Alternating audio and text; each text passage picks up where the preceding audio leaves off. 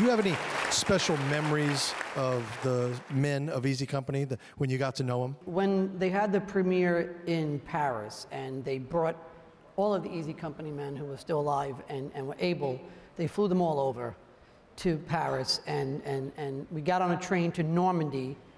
And if you guys remember this, we got off with all the veterans, and not only the adults, but all these kids knew who these heroes were. And when they got off these trains, all these little kids ran up to the veterans and gave them pictures of them. They called them angels from the skies. There were pictures of the paratroopers fallen and liberating their families, their grandparents' land.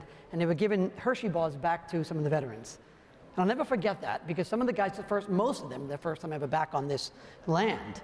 And that impact immediately let me know what we were doing and why we were doing this. That was a really special moment to watch these guys be celebrated